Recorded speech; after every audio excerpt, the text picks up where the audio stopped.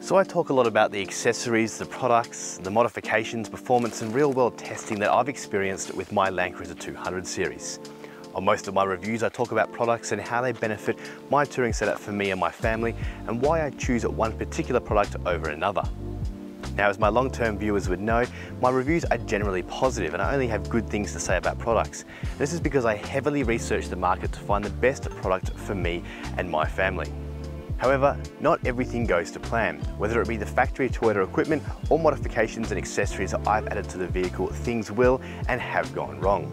So in today's video, we're going to talk about everything that has gone wrong with the Cruiser from the time I picked it up, during the modification and build process, and things that I still can't figure out.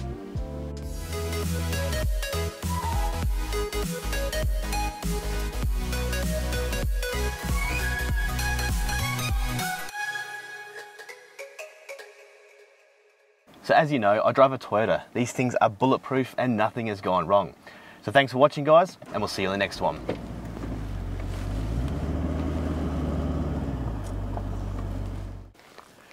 Now obviously, guys, I'm joking there. However, I'm sure there are some die-hard Toyota fans that would like to believe this is the case. What we're going to do in today's video is we're going to break it down into categories, and I'm going to put timestamps down in the comment section below so you can skip between different sections of the video if one area interests you more than another. But anyway, let's get straight into it.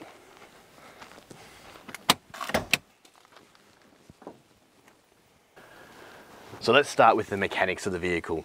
In Australia, we're lucky and fortunate enough to have the 4.5 litre V8 twin turbo diesel engine in the Landcruiser 200 series. Now this engine is the perfect platform for any overlanding vehicle. It has 650 Newton meters of torque and 195 kilowatts of power, obviously on paper and quoted, but it's more than enough for most situations. Now, although it's not a class leader in its power and torque, Toyota have that long backing for reliability and parts availability. So my Landcruiser 200 series, well, mechanically, is held up very well. I've owned the Cruiser for over 3 years now and put over 70,000 kilometers on the clock.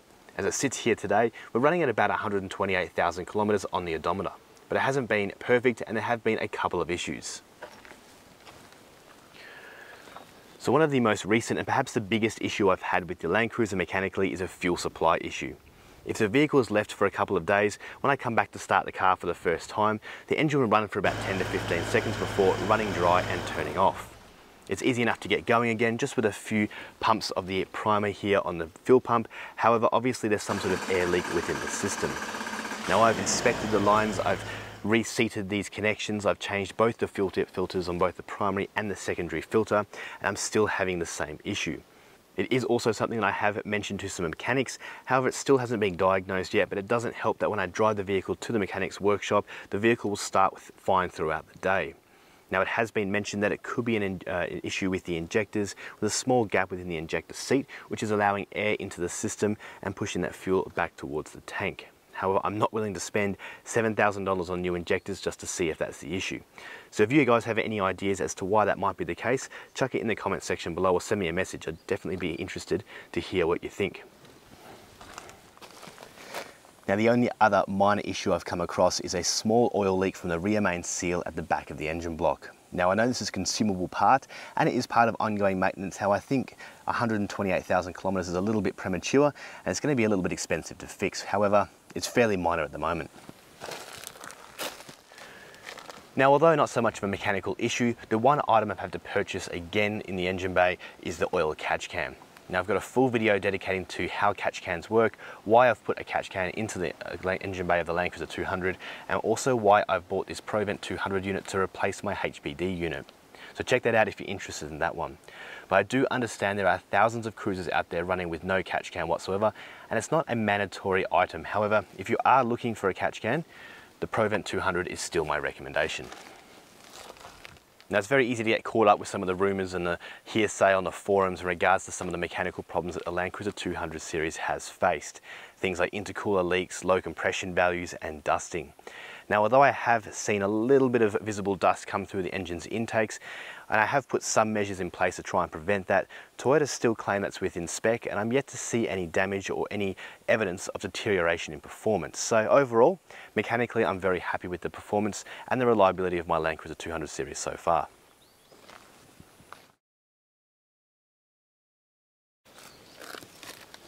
So it's time to move on to some of the driveline components. Now, in my experience, the Toyota reputation for its reliability has been maintained for all components of the driveline of this vehicle. However, I will say that I have had a broken CV boot on this front driver's side axle. Now, at no fault of the vehicle itself, and more likely the tracks that I choose to drive, this caused all the grease to be expelled from that CV joint. However, picking it up nice and early, I was fortunate enough to only have to replace the CV boot itself. However, as luck would have it, last year on a four-wheel drive track, I managed to damage and tear that same CV boot open again, expelling all that grease for a second time. However, this time filling it up with sand and water on some four-wheel drive tracks to get out of the area. Now, the same CV joint is still in there at the moment. However, it is worn and it's going to wear out very quickly. So for the next service, I'm going to be up for a new CV.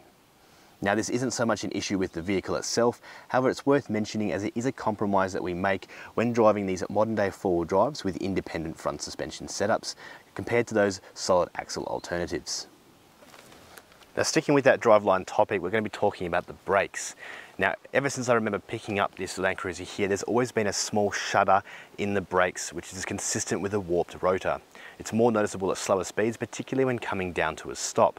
And I've heard other owners talk about the issue, and with the weight of this cruiser here and how heavy it sits today, I decided to upgrade the brakes and rotors. Now, upgrading the brakes and rotors on this vehicle have made a huge difference to the braking performance. It really does stop the vehicle nice and quick, and it's eliminated all of that shudder that I was experiencing. However, when replacing the pads and the rotors on this vehicle, we did come across a damaged front passenger caliper.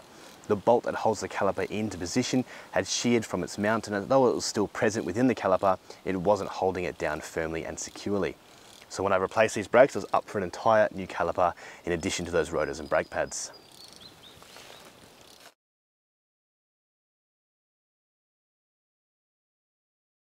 Suspension. Well, I'll tell you what, there's a reason why I haven't talked about my suspension too much or conducted a thorough walkthrough of the system I have in my vehicle. And that's because it's been an absolute nightmare to set up and get it exactly where I want it after a couple of years of adjustments and mucking around with it. So let's go through what I've got and why. So I went with an ARB BP51 remote reservoir shock absorber system. It's a fairly standard package that ARB offer, and it suits the 200 series quite well, or so I thought. It comes with heavy duty coil springs around struts in the front suspension, and I put 400 kilo constant springs in the back with airbag as helper assists. Now, the kit comes advertised as a 2-inch front lift and a 1-inch lift in the rear. However, my real world results were more of a 3-inch lift in the front and a 4-inch in the back. Now, although it wasn't an issue, this was when the vehicle was unladen and unmodified, it did settle a little bit, but still it was significantly higher than advertised. Now, I also opted to have an adjustable panhard rod put in the rear to center that rear axle given the height change. I put some new upper control arms in the front to help with the caster angle, and I also put a front differential drop just to help bring or minimize the angle of those front CVs. So the first thing that I wasn't overly happy with and wanted to change in the vehicle was the height of the front of the cruiser. The ARB suspension system is designed to remove some of the front rake or the dip in the front of the vehicle by adding a 2-inch lift in the front and only a 1-inch in the rear. Now, I know I'm going to get a bunch of comments stating that Toyota designed the front rake for a reason, and it's designed to increase handling and performance, and I do agree for a stock vehicle. However, upgrading the necessary components and making the correct adjustments, a front rake is not required or needed, and lifting the front of the vehicle will increase the approach angle and the front clearance. Now, I know there's going to be some people out there who disagree with this. However, if you look at the majority of the four-wheel drives on the market today, and even performance cars for that matter, they don't have that front rake. It's not necessary for performance, but however, Toyota did design it for their stock vehicles. Now, as you can see behind me, this is not a stock vehicle, weighing in at almost a ton heavier than a standard vehicle, with tyres that are 3-inch larger and a raft of other aftermarket modifications. We've made the necessary adjustments and added in the correct components to retain the safe handling characteristics that you would expect from a stock vehicle. Now, the first issue I came across with adjusting the height of the suspension here was that the fitter that initially installed the suspension system refused to adjust it any further, just quoting a guide from the ARB fitting instructions. This also came from the fitter who told me that the height of the front suspension could be adjusted on the fly, demonstrating a clear lack of knowledge of their own product. So let's have a quick look about how they set it up. So with this wheel off now, we can have a better look at that front strut and how it works, so we can go through how the ARB fitting guide works. So here we are at the front of the vehicle here on the passenger side, and we can see the front strut here, and you can see this remote reservoir line going to a canister that's mounted elsewhere, and the end of the control arm here. And what we can see here is some thread that controls the height of this coil hat here, which places pressure on the coil just underneath it. The tighter this coil hat is wound down, the more preload pressure that is placed on the spring underneath it, and therefore the increased height of the vehicle. So what ARB do and give to their stockists and their fitters is a rough guide on how to set up a vehicle given the amount of accessories already fitted to it. For example, if you have a stock standard cruiser with no additional weight, you may only have 10 mil of this thread here showing, and therefore that's putting less preload onto the spring and giving you that good 2 inch of lift. However, if you start to add things like additional batteries or a bull bar, then you may have 15 mil of this thread exposed. And the same for additional batteries, bull bar, winches and other accessories. You're going to have more, down to about a 20 mil of thread exposed. Now as we measure it here today, we can see here that we've got approximately 31 millimeters of thread exposed on the top of this coil hat. Now this here is much higher than the ARB fitting guide, however it still gives you that accurate 2 inch lift in the front of the vehicle. Now in the first instance, I already had the maximum amount of thread exposed recommended for the accessories fitted to my vehicle. However, there was still more adjustment available underneath this coil hat. So I took my vehicle to another regional ARB stockist and had the suspension removed and adjusted. They wound that coil hat down just a little bit and gave a little bit of extra height in the front, refitting it and giving the vehicle a new wheel alignment. It did remove some of that rake, however it still wasn't perfect and I still required more adjustment. So it wasn't until I visited ARB Wangara in Western Australia that I was able to get some useful and specific information in relation to the 200 series Landcruiser and that front suspension system. They told me there that yes, the fitting guide is a good place to start when setting up the preload for the front coils depending on the particular vehicle. However, it's the measurement between the bottom of the rim and the guard that gives you that indication as to where the suspension needs to sit to maintain that 2 inch lift and keep those valves nice and free and open inside the shock absorbers. So measuring up my vehicle in the car park at the ARB store, we ascertained straight away that my height was lower than the recommended height given by ARB, even though that thread was a little bit more than the fitted guide displayed. So back in it went again for a third time, suspension was removed, wound back up and put back into the vehicle, requiring another wheel alignment. So we can see here that we've got about 31 to 32 millimeters of thread showing, and finally I'm happy with the height of the front suspension. The vehicle sits nice and level and it sits perfectly within the ARB specified recommendations. So unfortunately this is not where the suspension issues ended with the ARB kit. So only 18 months after having the suspension system fitted, I noticed that both the rear shocks started to leak oil fairly badly. I took it back to ARB, who agreed that they were part of a bad batch that had some issues. So once a warranty claim was approved, it was taken back and both the rear shocks were replaced. While we're here at the rear shocks, me, like many other customers, have also had to watch those flimsy plastic shock guards just get destroyed over the off-road tracks and gravel roads, and these ones are no different.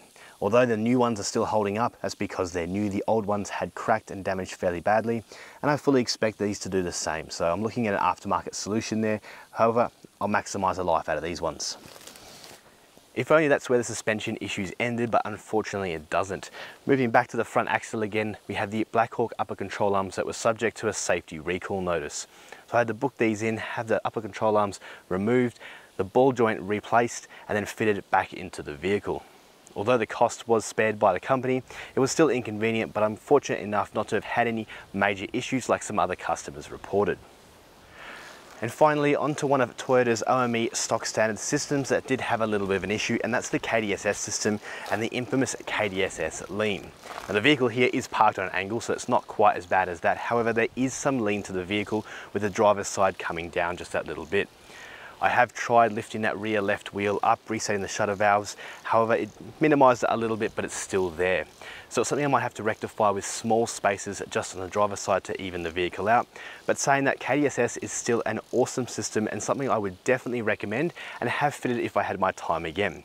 The benefits it provides both on-road and off-road are definitely worth that slight little lean you get on the vehicle to the driver's side sometimes.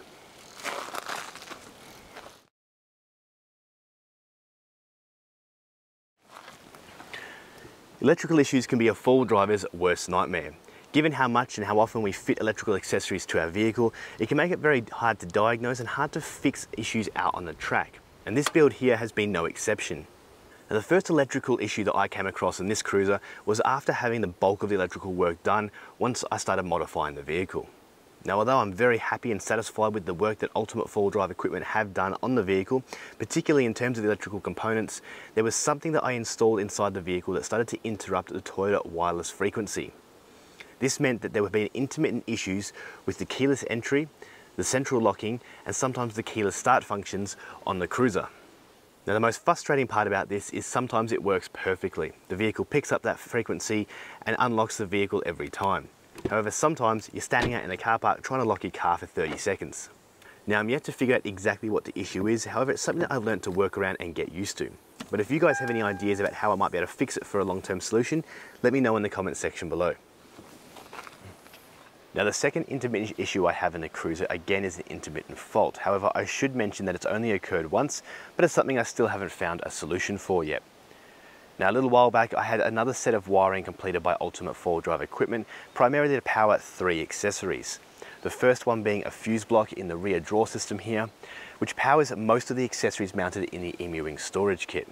The second being a 1000 watt inverter, which is mounted behind this fridge here, and the third one being a pair of dash cams, one at the front and one at the rear. This wiring was added on to the fuse block that's mounted in the engine bay and the additional wiring that was already included in the vehicle from its earlier modifications. Now, when I was on my last trip up to Shark Bay, the system worked perfectly for the majority of the trip. However, the last 3 days, these 3 items in particular lost power. But they didn't lose power altogether, they just dropped down to 3 volts. This meant that the power inside the box wasn't working, the light was dim, the inverter wouldn't turn on, and the dash cams were trying to start and flashing error codes. Now, I can't understand as to why this would only receive 3 volts, so I took it back to Ultimate equipment, but as my luck would have it, all the items started working once it got into the workshop, and they've been working ever since with the full 12 volt. To be honest, this actually concerns me a little bit more because I don't know what caused the issue and I haven't found a long-term solution for it. So if it happens again out on the track, I lose access to things like my inverter to charge up my power stations, I lose access to my water pumps and other accessories I do rely on out in the bush. I'd be interested to hear from you guys as to why you think this might be dropping from 12 volt down to 3 volt rather than nothing at all. Whether or not it'd be some resistance in the line, maybe a tear or some cable quality, but then it doesn't quite explain as to why it's working now and has been working fine ever since. So not having to move very far, I'm going to add our third electrical issue that I've experienced in the Landcruiser, and that is this Victron BMV 712 battery monitor. Now, for some unknown reason, this battery monitor will just power down without warning, and I'm unable to find a pattern as to when it does, whether it be time of day, the vehicle sitting idle for some time or being used daily, or the voltages being high or low. For some reason, this system will just shut down, won't respond to any input, and won't transmit any data to the phone either. Now, I've done your usual by checking the wiring and the integrity of the connections and unable to find any issues there. It does it probably once a month or so and can shut down for up to 48 hours. Sometimes it's just a few hours. So I'm not sure whether it's an issue with the battery monitor itself or the wiring completed by Ultimate 4Wheel equipment. Fortunately, I'm lucky enough to have some backup voltage gauges in the front of the vehicle. However, it's something that I've had to get used to. And again, if you guys have any ideas, let me know in the comment section. Now, a very minor electrical issue up here at the front of the cruiser is to do with the 12,000 pound winch mounted into the bull bar. This electrical wiring comes straight from the starting battery here and goes through a winch isolating switch. What this allows me to do is completely disconnect all power from that winch so no other wireless controllers can interrupt the frequency and cause my winch to activate when I'm not planning on using it. Now, the winch isolating switch here is just activated by using a special key to turn it off and on. However, one of the first times that I used the winch, it failed to operate altogether. Now, luckily I was with company on that trip and I was able to be recovered by another vehicle. However, it was later on that day that I realized that it was this isolating switch that resulted in no power getting down to the winch. It was a fairly easy fix on the track side, able to remove this switch here, bypass it altogether, and we're back on the road. However, the switch here now no longer has any function. Now, the last electrical consideration I have to take into account, probably not so much of an issue, is the constant negative draw I have on this deep cycle auxiliary battery. I can have all of the appliances that I've got wired into this vehicle switched off, and there still is a negative standby draw of about 0.2 of an amp per hour. So if I store this vehicle in a garage for a week or two, or I'm out on the tracks in a remote area without any solar input for a fair amount of time, the vehicle will eventually drain to nothing, even with everything switched off. Now, it's not so much of an issue, but more of a consideration, and it's a big reason as to why I fitted a solar panel up on the Rhino roof rack, just to keep that power trickling in. But if I had my time again, I would definitely consider adding in an isolating switch for some of the non-essential 12-volt gear in the vehicle, enabling me to switch it off when I'm not using it, and therefore negate some of that standby power. But for the time being, I'm just going to be mindful of what's being drawn off this battery and how long it goes without receiving any charge.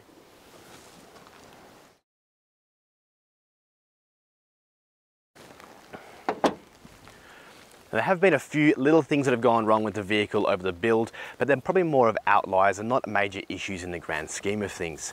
One of those things would be the bull bar coming loose after installation after a few corrugated roads. Now, this was installed by the same people who installed my initial suspension setup, and it's definitely not a workshop that I would recommend or return to. Now, one of the other issues I've faced along the build of my Landcruiser 200 series is this EMU wing kit. Now, those who have seen the video dedicated to the review of the EMU wing system know that the installation was done very poorly. I'm not very happy with the overall finish. However, I do maintain the functionality of this system is awesome. Being able to use this space in here that was previously wasted is a huge advantage, and I'm still yet to see any evidence of dust or water leaks. So it works well, it just looks messy, and not to mention permanent. Now, there is no doubt another issue with my Cruiser are the weights. Now, from my last video, you can see this vehicle is very heavy, and I'm sure you could argue that it's personal preference in regards to how much gear I take and how I've set this Cruiser up. However, you could also argue the other side with Toyota's unrealistic tear weights and lack of payload in that GVM. Now, it's something that we have to learn to live with. We have to make sure we get it right. However, you need to make sure you set your Cruiser up right for you and your setup to make sure you stay legal and safe within those weights. So there you have it, guys. You can see there that not everything always goes to plan. Even though my reviews and walkthroughs are fairly positive and everything seems to work well on camera, there are things going on in the background that still cause issues and are not perfect. However, I hope you managed to get some good value from this video. It goes to show that researching good quality products for your particular setup is vital for ensuring the best possible outcome, and trying to find good fitters with a good reputation can do that as well. Companies like ARB Wangara, Ultimate 4-Drive Equipment in Bibra Lake, and Hunter Mechanical have been some great companies I've worked with recently and have achieved some good results. And no, I'm not sponsored to say that. So guys, I hope you managed to get some value from this video and show you that not everything you see on social media and on YouTube is always going to be working perfectly as it may look. But guys, thanks for watching to the end. Make sure to comment in the section below if you have any suggestions to any of the problems that I've mentioned in the video, or maybe share your experiences with us as well. Thanks for watching, guys, and we'll see you in the next one. Cheers.